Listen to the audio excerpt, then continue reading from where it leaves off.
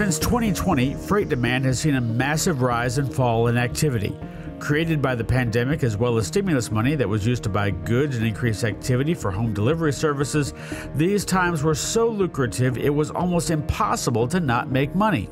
However, the unsustainable highs gave way to historic lows. Tender rejection rates went below 3%, spot rates on some lanes hit territory where money couldn't even be made, and now analysts say any hope of recovery probably won't happen until 2024. But with companies hanging on for dear life to get to the new year, what do you have to do from a marketing and sales standpoint to not only survive now, but take a bigger piece of the pie when prosperity returns? How do you beat the system? That's next on FreightWaves Presents.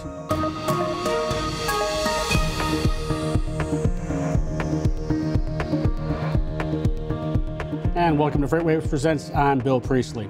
The scene from Glengarry Glen Ross is as real as it gets in the freight world, where Alec Baldwin sells it to a group of real estate salesmen. They've got to close deals or they're going to be fired.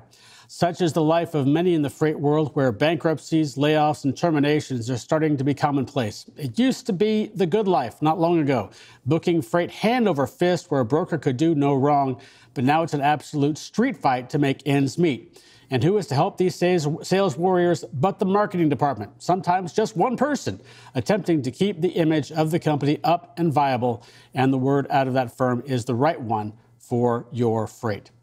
Prognosticators say that we won't see relief in this freight economy until the second quarter of 2024. So how do we make sure that we get there? Better question, how do we not only get there, but even take a larger piece of the pie? Well, it's time to put the coffee down. Joining us to talk about the blueprints for surviving 2023 and thriving in 2024 are Blythe Brumleve, owner of Digital Dispatch in Jacksonville, Florida, and frequent contributor to FreightWaves Now, and Kevin Hill, owner of Bush Press Research in the Dallas, Texas Metroplex area, and the person who also hired me in full disclosure, which means I've at least sold him once.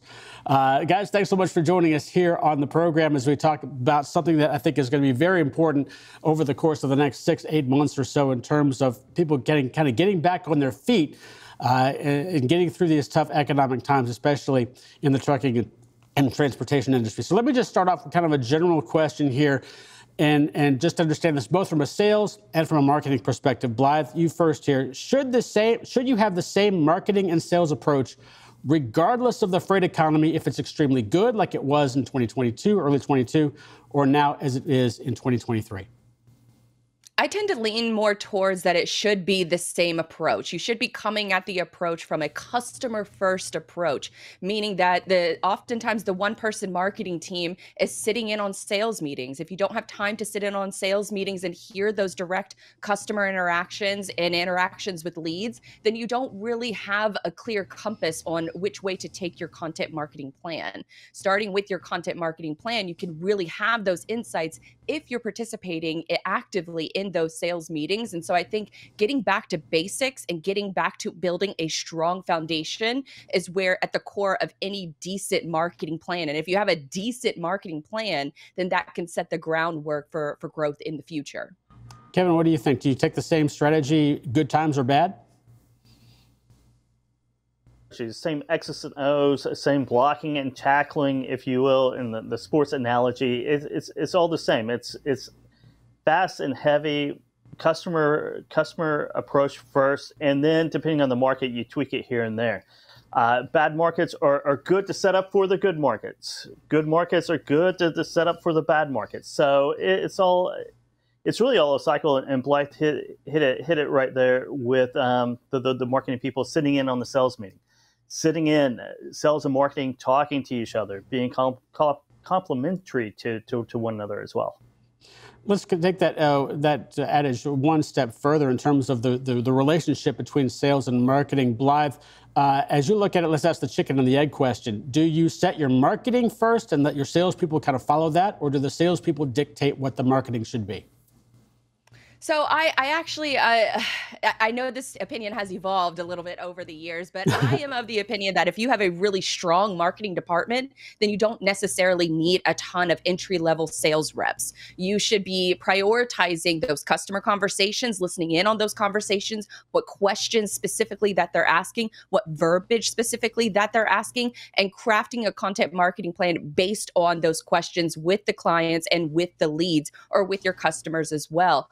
And so if you have that set up, that infrastructure set up where maybe you don't have time to attend every meeting, but you can have some kind of an AI note-taking tool that can attend every meeting for you and put it in a digestible format of takeaways and notes that are automatically sent to you. I think that that is a brilliant way for freight companies and small marketing teams all over the country to start taking their marketing at a strong foundational level and kicking it up a notch. And so if you come at it from that perspective, then you're coming at it from the perspective of the customer is already well educated on who you are and the problems that you're trying to solve for them based on the marketing that you're already creating. And so when they do eventually reach out, when they do book a meeting or when they take that meeting with you, then they're talking to more experienced account representatives, not entry level, more of the director level role where they can get immediate answers and sign up much more quickly. And so your close to one ratio is a lot higher because you did the work on the marketing end first.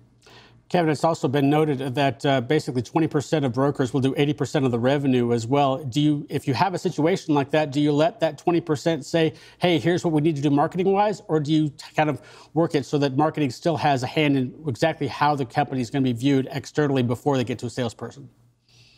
If we're talking about the top 20%, you should design your marketing system, like Blythe says, to generate inbound leads. So you can skip the entry-level sales.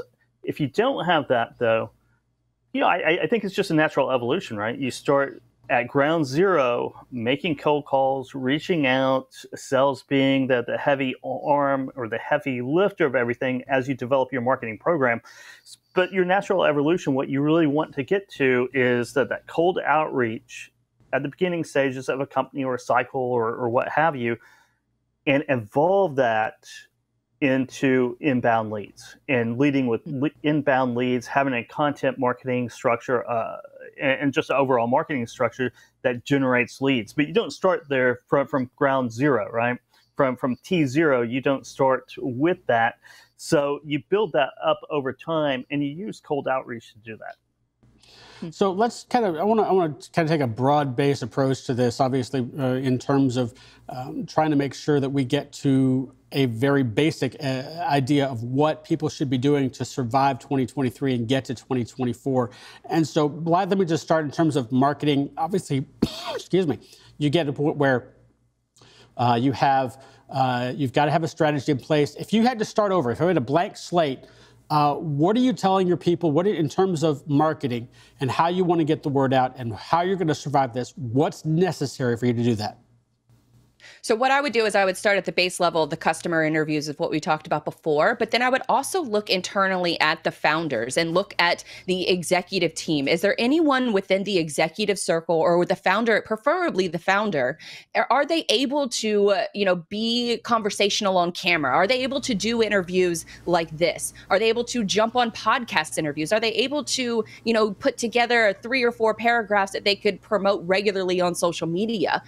Focusing on who the founders are and who the executives are that are going to be there for the long haul. I think utilizing your internal executive team and your internal leadership team is a quick recipe for success because it doesn't involve the marketing department spreading themselves too thin. Now, if you do have a marketing department, aka one person that's handling everything, what I would do immediately is slim down everything that's not working. If it's not working, say, Instagram is pretty tough unless you're posting memes, it's a pretty tough nut to crack. And so from that perspective, I would turn all other social media profiles, if you're active there, I would turn them more into informational overview pages, not posting regularly. And then I would double down on the platforms that are working. So think about LinkedIn is an obvious answer for a lot of folks within our industry. But then if you have time, in addition to that one platform, I would start looking into either YouTube Shorts, or I would look into community built platforms such as Discord or Twitter/X.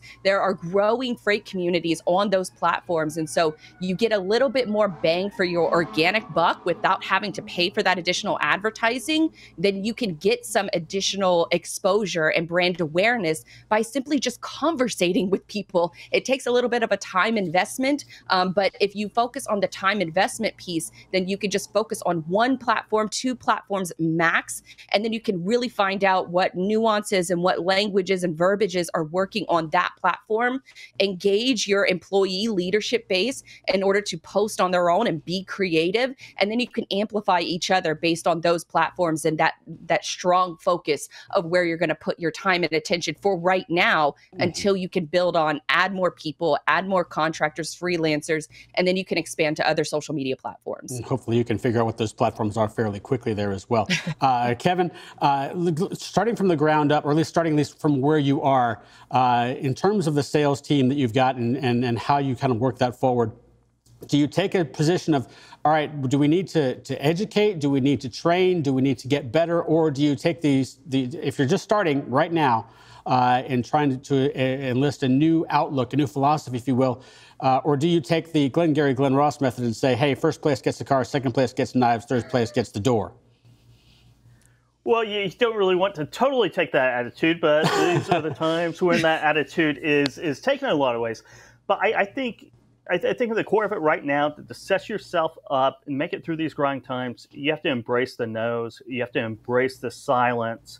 You have to embrace starting from scratch in a lot of ways, because a lot of your messaging that you go out, Blythe talked a lot about the platforms. You need to pick out your platforms. You need to pick out your messaging too. And I'll talk a little bit about the content is, your core values, your core business, your core strengths, your core message that you really want to, that you tell your sales team. You need to take it out publicly, and don't expect a lot of activity from it at start. I think Blythe posted out, her blog stats, and we talk about it all the time. It takes a long time to get a podcast up and running, to reach that scale. But once it does, it pays off in exponentially.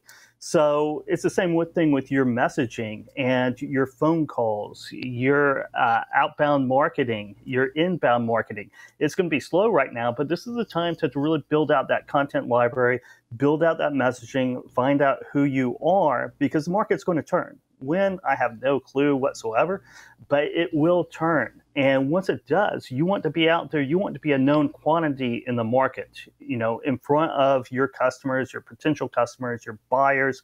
You want to be a known quantity, because a lot of the sales process is all about credibility.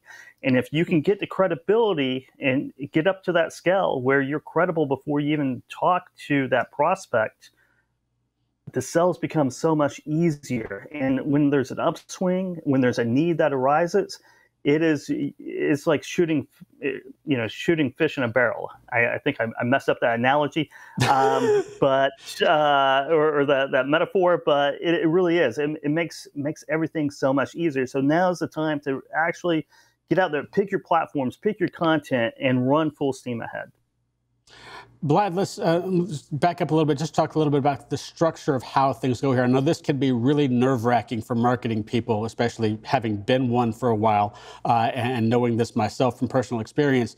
But in terms of how you want to set this up between sales and marketing, do you have them under the same umbrella? If you're, say, for instance, you're the CEO or an operations person, do you have them under the same umbrella and that person calls the shots to what marketing does and to what sales does, or do you have them as more independent entities?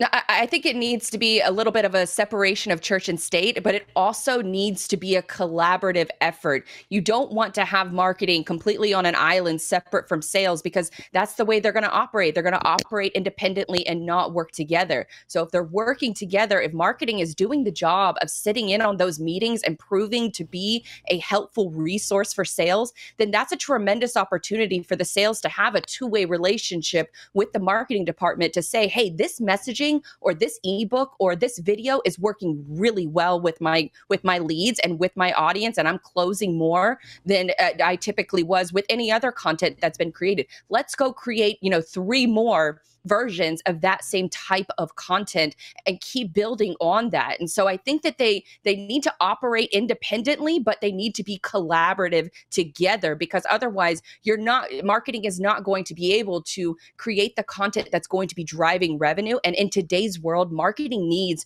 to understand what's driving revenue. Otherwise, you can't justify the things that you're doing. You can't justify the numbers that you're reaching, and you can't justify the goals of the content that you're creating. If you have a boss that's coming to you and saying, why aren't we getting leads from this landing page or from this ebook, then you need to be able to explain clearly as to why and how you're going to be able to fix it, or what the original goal of that piece of content was. If it wasn't to generate leads, it was just to generate brand awareness or to generate email signups, then that's a totally different sort of metric for marketing success versus someone that's going to book a call because they're ready to buy right now. The reality is that most people are not ready to buy. Only about 5% of your audience is ever really in a active buying cycle, but you need to be creating that messaging for the 95% that are going to eventually, hopefully, become ready to buy in the future.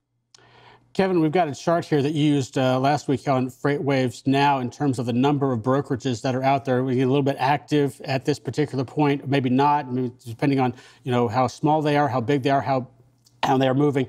As that number continues to increase, obviously, this becomes much more, as I mentioned in the open, a street fight between people in terms of trying to get the freight that they need to pass, to get into red numbers, essentially, or to get into black numbers, essentially.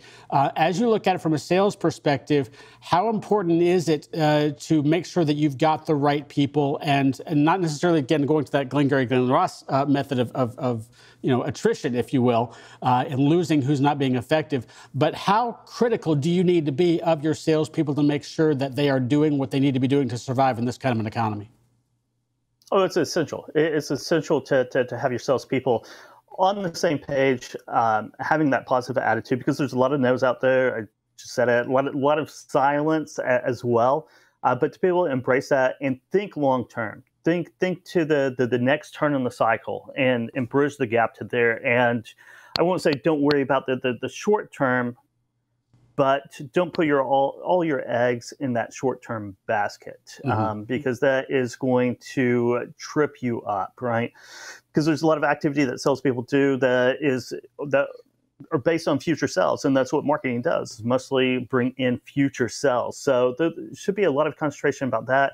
It's a good time to train. Whenever you have this downtime or this slow time in the market, training, and really just your sales process, your automation. How do you get all the manual tasks that take time away from your sales people being on the phone, being in front of customers? How do you automate as much of that as possible? And that's what you want to be thinking about right now. And it's all setting the terms, being solid in the short term here in the down cycle, but building up to attack the market once it turns again, because that rise,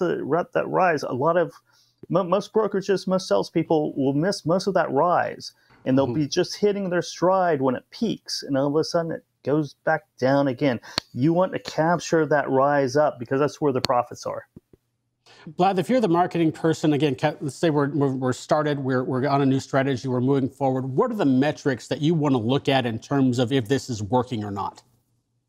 So I would be looking at, specifically when it comes to your website, because that's a property that you own. It's one of the 3 properties you're ever going to own between your podcast and your email list and also your website. So all of your social traffic, all of your, marketing traffic should be generated back to, or should be focused on generating traffic back to your website. And so if they're on the website, you want to be looking at the landing page metrics, those key metrics. Is the visits to this page going up or down? How is that trending this quarter versus the previous quarter? You don't really want to look at month over month, because there's a lot of variations that can affect that. Holiday travel, summer travel, all of these things can negatively impact those numbers. So looking at it on a quarter versus quarter basis is really where you get a lot of those eye-opening insights. And then you can compare the half year versus the previous year once you start collecting that insight. So if you're looking at the traffic, is it trending up or down? Are the lead form fills, are they trending up or down? What kind of insight are you getting getting from those lead form fills? Are you asking people, how did you hear about us? It's a thing that I just preach to the high heavens. You make it a field on all of your high intent converting forms. You ask people how they heard about you. You make it a free text field, no drop down, no text or check boxes, and you just let people freely tell you how they heard about you. And then you can take those answers and you can funnel them through, Kevin mentioned, using different automation tools. There's also AI that can come into play with these, as you can export all of those different data points. And then you can use AI to analyze, where's the majority of these leads coming from? Are they coming from an advertisement? Are they coming from, a webinar? Are they coming from a guest appearance? Are they coming from a single social media post? Are they coming from a podcast?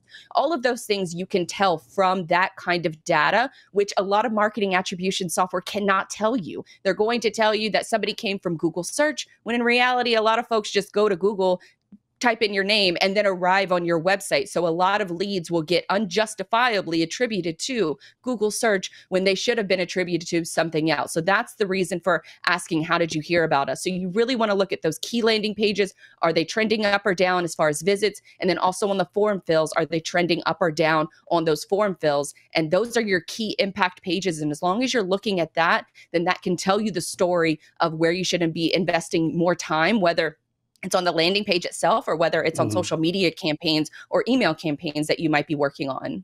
Kevin, is it a mistake if you're taking that particular perspective? Is it a mistake to measure sales growth as a function of how well your marketing is, or is that sales growth basically dependent mostly upon the effectiveness of your salespeople? I think it's mostly effective on the marketing, on the marketing and your messaging out there, and less on the sales team itself. I mean, I think that's where I would land on that. I mean, you have to have an effective sales team, and that they have to be doing their XOs and their processes. But I think marketing has a lot to do with that in the overall messaging of the organization. Gotcha. We've got just a few minutes left here. So, Blythe, if you were to put it out in terms of how you want to set this up, and what is maybe one or two things that everybody or every broker needs to be concerned about in terms of how they're going to market, how they're going to get out there, what do they have to do, what is definitely on that checklist to be successful in 2023 to get to 2024?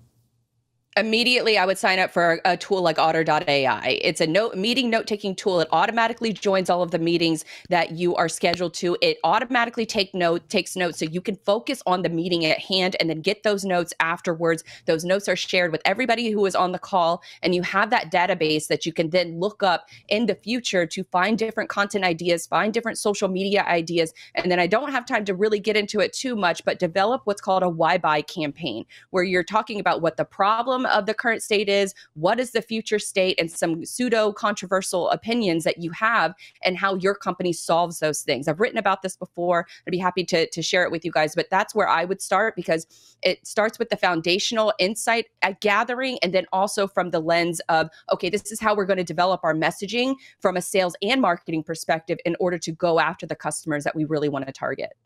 Kevin, looking at that, what is one thing as a sales manager or as the CEO looking at the sales team, what is one thing that you definitely want to see happen in terms of either if it's training or if it's quotas, or what is it that you want to see in terms of getting this thing going to make sure it's successful? I will borrow a line from Brent Orsuga that he said on Put That Coffee Down years ago: activity and attitude. You want to monitor activity and attitude, because those are only two things that you can really control. You can't control the market cycles. You can't control buying. You want to, as Blythe said, find your why buy. Find your why buy and what works right now. But it's all about activity and attitude. You can have the training. You can have everything else out there, but in the Salesforce, activity and attitude, keep it upbeat, keep it flowing. Make sure that your salespeople have that activity and attitude, and things will pay off. So moving now from 2023 and the doldrums of 2023 into hopefully a land of prosperity in mid-2024 and beyond, hopefully there as well. Blythe, as you look at that, again, we've said kind of keep it the same in terms of how you use your marketing and sales philosophies to move into a better economy. But are there any minute changes that you absolutely look at in terms of, I know you're always in a constant state of evaluation of what's working, what's not working, but in terms of, when things start going, do you change any little nuance just because it is a better economy? So I think when it is a better economy, that's when the groundwork of the organic posting, so the non-paid posting or the non-paid content that you've been working on, you can look back on and see, okay, this performed really well from an organic perspective. Now that the economy is humming along a little bit, it has signs of improvement, then you can justify more budget to take that budget and then invest in advertising because you've laid the groundwork, you're listening to your customers, you're listening to your leads, you've developed that messaging, you've developed your why buys, and then you can test and you can see, okay, all of these things have worked really well from an organic perspective. Now I have justification to go to the executive team and to be able to ask for an advertising budget that I can go to a specialized agency, a specialized freelancer that is experienced in social media advertising. And then you can take some of that organic content that you've created and you could put a little juice behind it with some paid advertisements because I've got about 15 seconds left here. I got to go to Kevin real quick. Kevin, do you change anything in your strategy? No. We'll have to keep it there. Blythe Brumleve and Kevin Hill, wonderful talking to you, and great to see you both. And thanks for joining us here on FreightWaves Presents. Thank you. All right, that's going to do it for this edition of FreightWaves Presents. A reminder, coming up in 2 weeks, we're going to take a look at the changing world of air cargo and how the industry has evolved more than any other transportation medium in the last several years. Use of secondary airports, new air cargo facilities, new shipping hubs. It's a new world almost every month. Air freight, where's the air cargo industry is going. That is coming up on September the 25th. For our entire crew, this is Bill Priestley saying thanks so much for joining us here on FreightWaves Presents. We'll see you in a couple of weeks.